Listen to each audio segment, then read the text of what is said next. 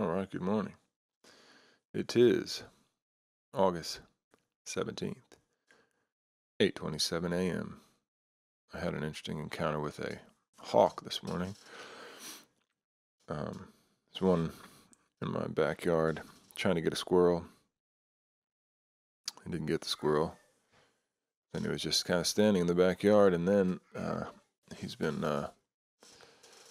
he or she, I don't know if it's a male or female hawk, but it's been, doing hawk sounds all this morning, which has been interesting. Why am I telling you that? I don't know. Just kind of filling you in on the happenings around these parts. And that's what's happening. All right. We are getting to chapter 3 of John today. Jesus is finally on the scene, and we get to hear from him today. And he's going to quote probably the most famous verse in the Bible. Say one that everyone probably has heard of. I have my children trying to break into the studio at the moment. Before we get into that, a couple things. Tonight at 7 p.m. Central Standard Time, I have my a free webinar that I'm giving on songwriting and music production. If you haven't signed up and want to, go to my website, jeffreyjocelyn.earth/webinar. Put a link in the description and sign up. And then, have a good old time. Also, September 1st, a new song, Blue Skies, is coming out. You can pre-save that. I'll also put that link in the description. I think that's about it. I'm going to pray, and then we'll get into it. Father, we praise your name. We give you honor and glory for this day. Thank you for what you're doing this day. Thank you for the new thing you're doing in our lives and in our world. We just trust you in the midst of all kinds of craziness. We just thank you that you are at work in our midst, and we just ask that you would give us eyes to see and ears to hear from you through your word today. Give us revelation, Father. Help us to see your word and see you in a way that maybe we haven't seen you before. Give you praise, and we bless your name in Jesus' name. Amen. All right. Chapter 3, verse 1. Now, there was a certain man among the Pharisees named Nicodemus, a ruler, a member of the Sanhedrin among the Jews, who came to Jesus at night and said to him, Rabbi, teacher, we know without any doubt that you have come from God as a teacher. For no one can do these signs, these wonders, these attesting miracles that you do unless God is with him. So, Nicodemus, he is a Pharisee, meaning he would be one of the higher-ups in Israel. He would be someone who would know the scriptures very well. He would be one that would be teaching and be widely respected. Somebody very high up that should know about spiritual things, should know scriptures, and would be leading and instructing people. Now, we see that he came to Jesus at night because it seems to be that he's curious, and these guys are kind of leery of him during the day, but we see him kind of come sneaking at night. And then he says, we know that you've come from God as a teacher. So he doesn't acknowledge that Jesus is anything more than, he's curious, but he doesn't acknowledge Jesus is anything more than a teacher. There's a lot of people that will acknowledge Jesus as a teacher. A good teacher, a good guy, somebody we can learn from, but they won't necessarily acknowledge him as the Son of God, as the Savior, as the things that he is, and are the ways you have to come to him if you want salvation.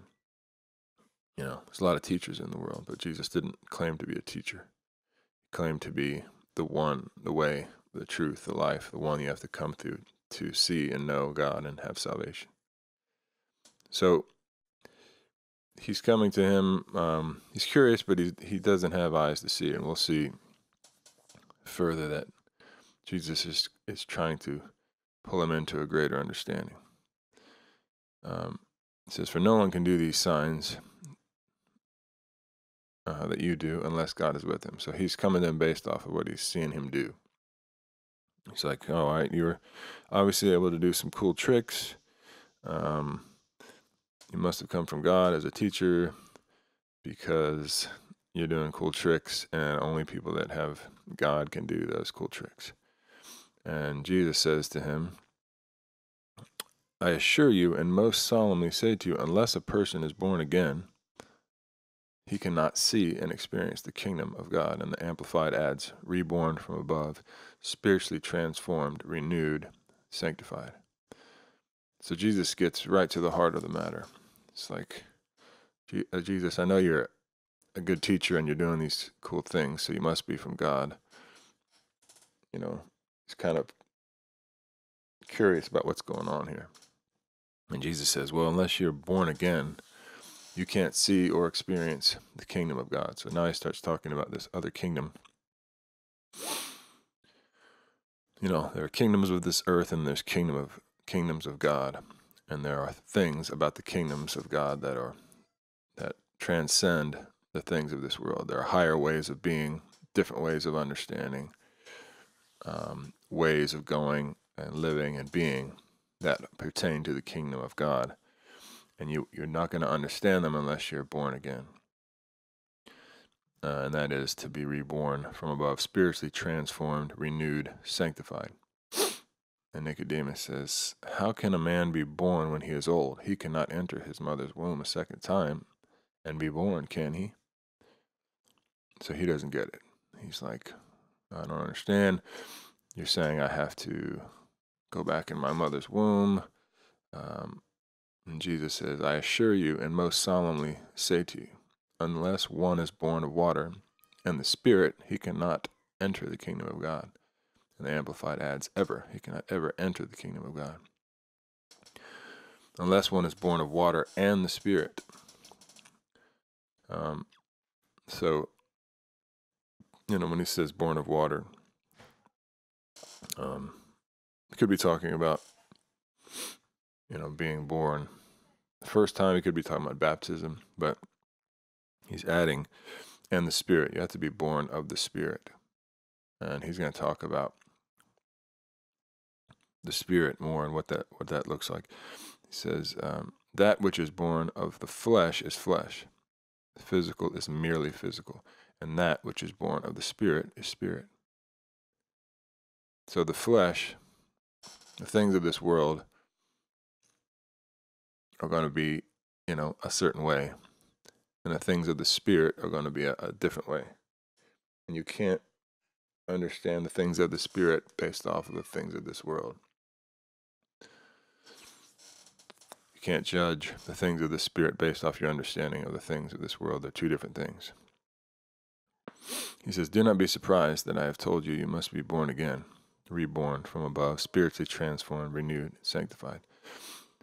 And then here he's going to talk about the Spirit. "The wind blows where it wishes, and you hear its sound, but you do not know where it's coming from and where it is going. So it is with everyone who is born of the Spirit." So he starts to make this comparison with the wind. It blows where it wishes. It goes and moves, and you see and hear its sound, but you don't know where it's coming from, and you don't know where it's going. So it is with everyone who is born of the Spirit. And Nicodemus says to him, "How can these things be possible?" Jesus replied, "You are the great and well-known teacher of Israel, and yet you do not know nor understand these things from Scripture." Now,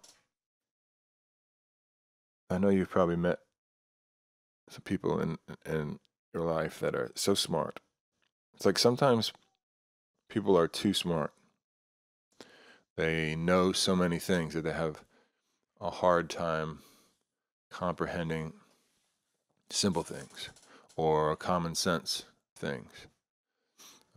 Some people are so educated that they can't grasp, it's like they're overthinking things that shouldn't be overthought.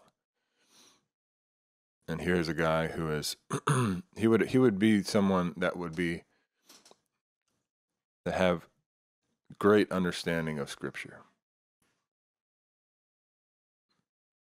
And here is, first of all, the guy that Scripture talks about, the Messiah, sitting right in front of him, talking to him about spiritual things, and he's not able to wrap his mind around it.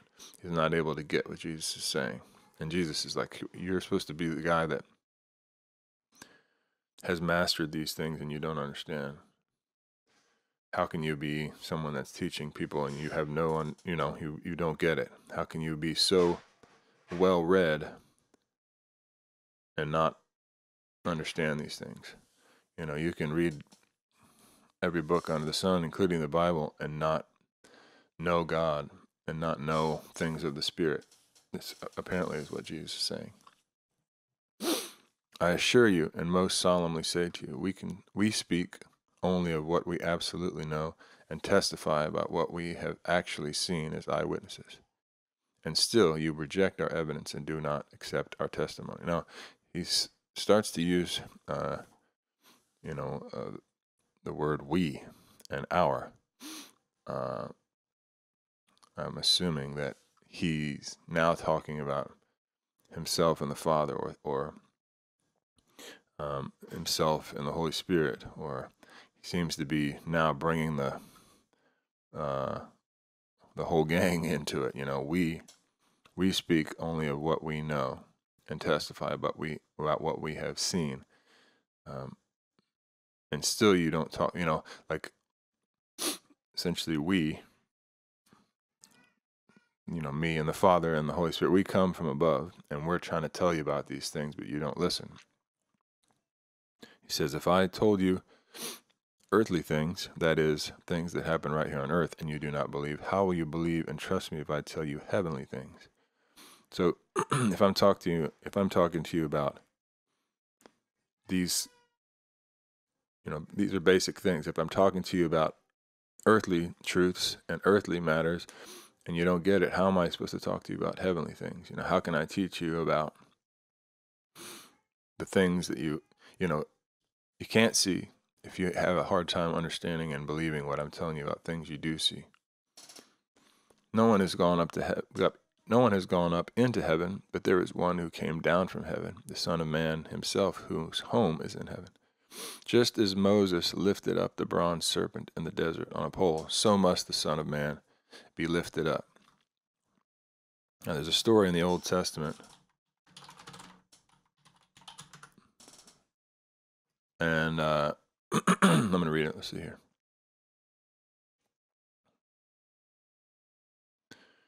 And the Lord said to Moses, this is in Numbers 21, make a snake image and mount it on a pole. When anyone who is bitten looks at it, he will recover. So Moses made a bronze snake and mounted it on a pole. Whenever someone was bitten and he looked at the bronze snake, he recovered.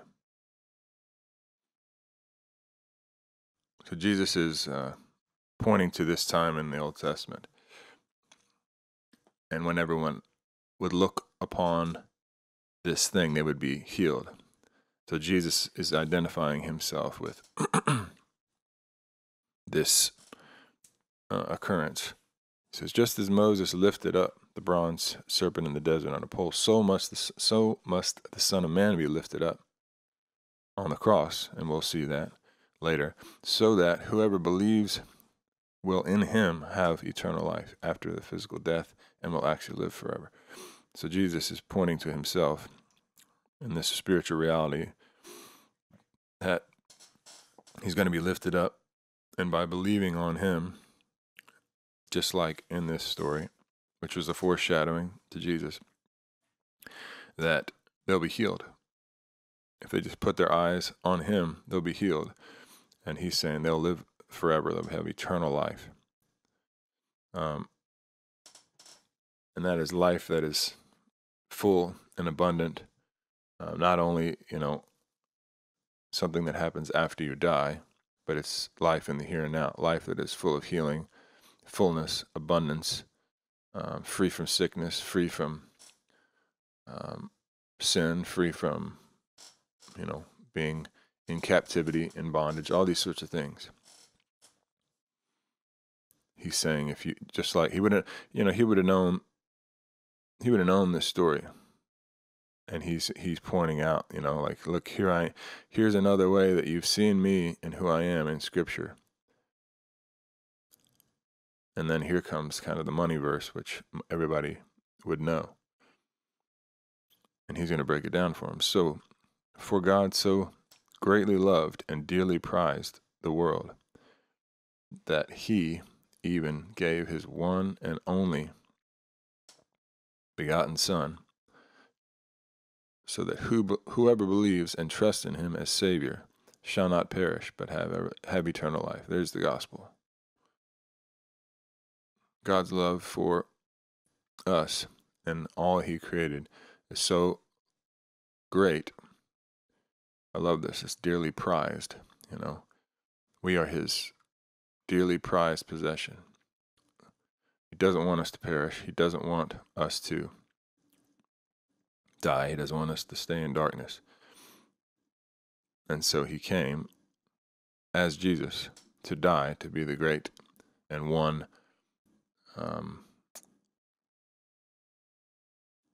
eternal, sacrifice, the one sacrifice that trumps it all, so that we wouldn't have to perish, but we could live forever and have that forever eternal life now as well. And he goes further, for God did not send the Son into the world to judge and condemn the world, that is, to initiate the final judgment of the world, but that the world might be saved through him. Whoever believes and has decided to trust in him as personal Savior and Lord is not judged. For this one, there is no judgment, no rejection, no condemnation. But the one who does not believe and has decided to reject him as personal Savior and Lord is judged already. That one has been convicted and sentenced because he has not believed and trusted in the name of the one and only begotten Son. I mean, it doesn't get more clear than that. If you believe in Jesus and who he is and what he's here to do, if you put your faith in him, you receive eternal life. But if you don't, you stand condemned. In a lot of my study recently, I've kind of started to understand maybe the dynamic of the spiritual realm and some things that, we hear these stories and how they work, but don't necessarily understand. And the more I've learned about that, the more I kind of understand this dynamic between God and man and sin and Satan. It seems to me that Satan is he's like a lawyer, and there are these courtrooms of heaven, and in the heavenly realms, there are certain realities, if you will. The Bible says the wages of sin is death. So in God's nature and God's realm and the realms of the Spirit, he's holy, he's righteous, he is perfect, he is so full of light and goodness that he can't, any sin, anything other than that is absolutely demolished in his presence. It can't come into his presence. It can't be around him. It can't, he is so other that anything that is not light would be absolutely destroyed in his presence. So because of who we are and because of our sin, that puts us in a position where we can't come into that space, into relationship with the Lord, without being destroyed, without being condemned, without being, cast aside, just by the nature of who he is and then the nature of what sin is.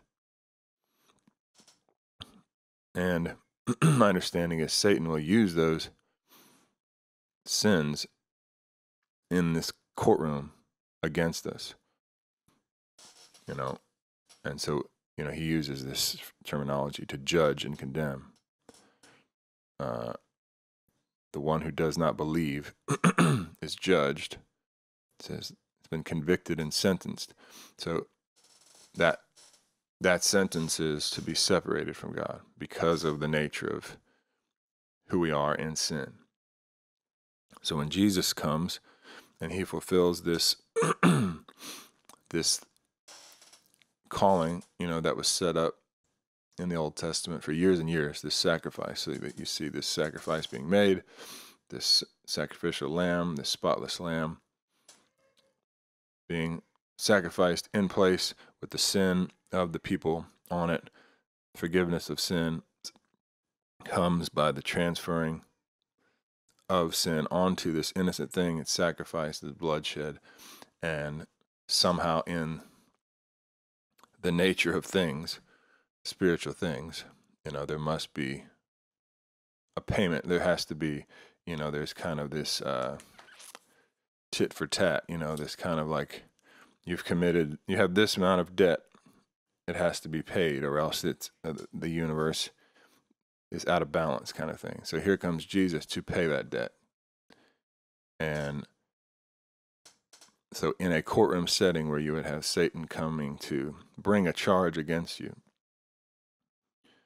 this person owes this amount, this person has done this amount of sin in their life, they have to pay for it. Well, then the punishment without Jesus is death. The punishment without Jesus is separation.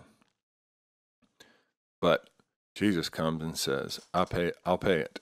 I have, we'll see later on that he's going to come. He's going to pay that price, that debt for everyone. But it's kind of like what he's talking about here is like coming into the courtroom and saying, all right, Jeffrey, you have this amount of debt. How are you going to pay it? The idea of not believing in Jesus would be like me saying, I'm going to pay it myself. It's like, how are you going to pay for it? And Nicodemus, in Nicodemus's case, it would be like him trying to pay for it with his good works and knowledge of Scripture. And, the Bible says there's none righteous. So there's nothing I can pay that would cover my debt. So I would have to take the penalty for my debt. That would be like someone who decides not to believe in Jesus. It's like, okay, you're going to pay the penalty for your debt. Well, you can't pay for it. You can try, which is a fleeting effort, which is like people trying to fulfill the law. Or you can take the payment, the free payment of your debt by putting your faith in the value of what Jesus did. I believe that his payment is good for my debt. And the blood of Jesus is the trump card, if you will. It allows God to be just.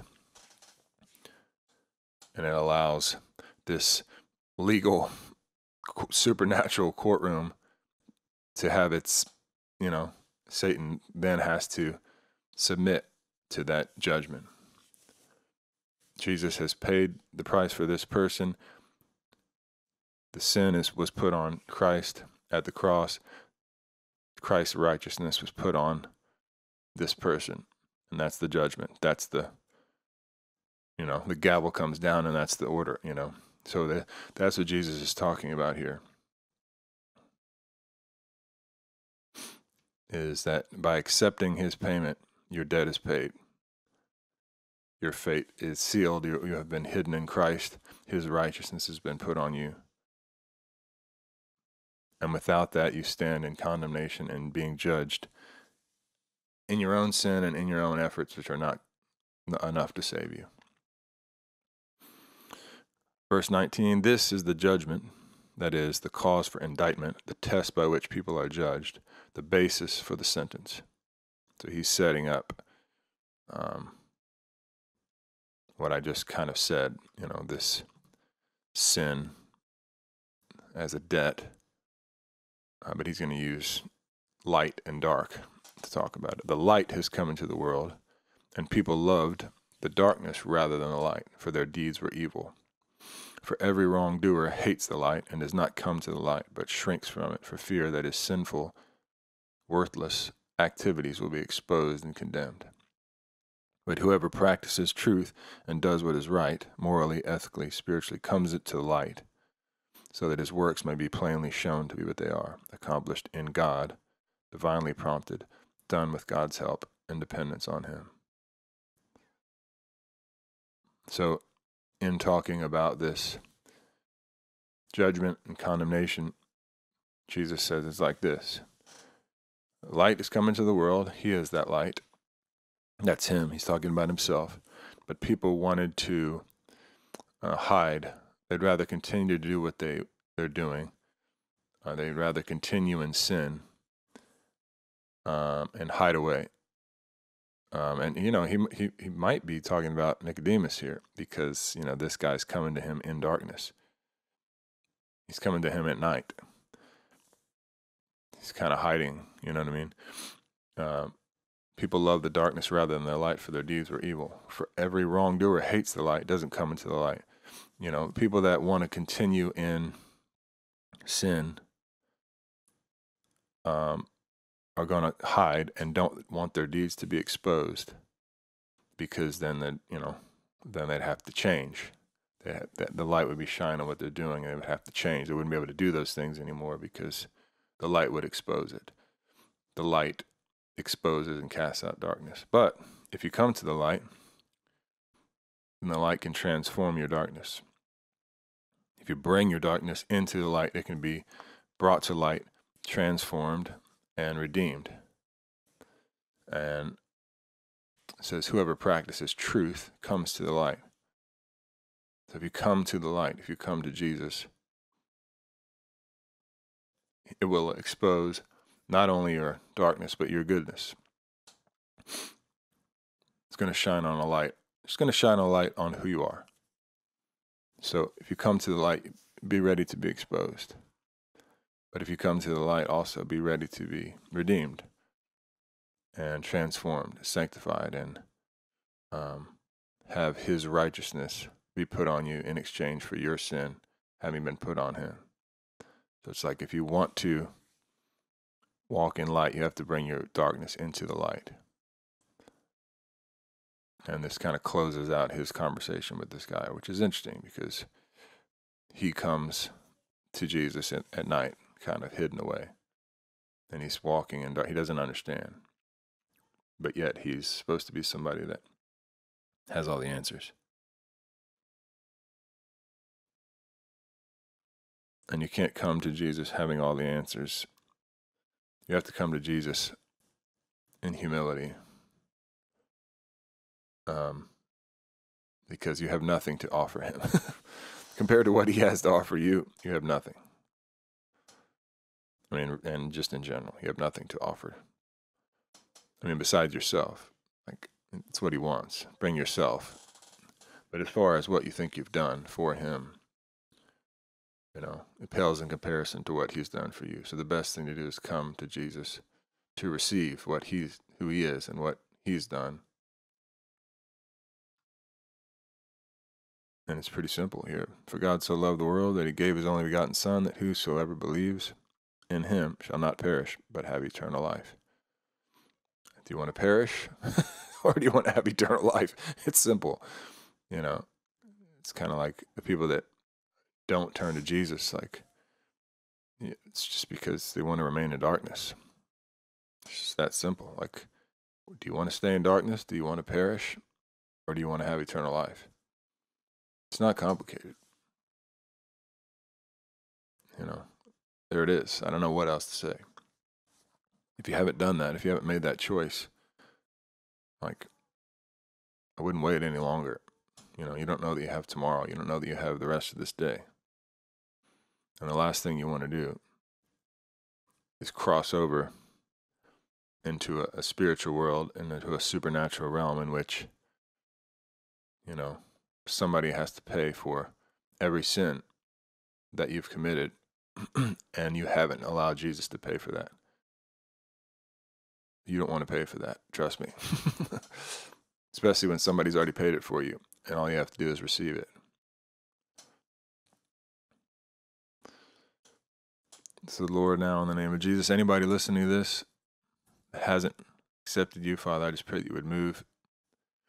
Their eyes would be open, that the light would shine, that they would have understanding, that they would be prompted, and they would move towards you.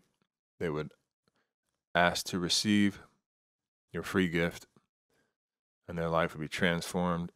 They would be changed, and they would begin a relationship with you, a journey with you, an adventure with you that would be the greatest decision they've ever made and the greatest form of life and the greatest life they've ever lived, in knowing you, walking with you, and receiving that.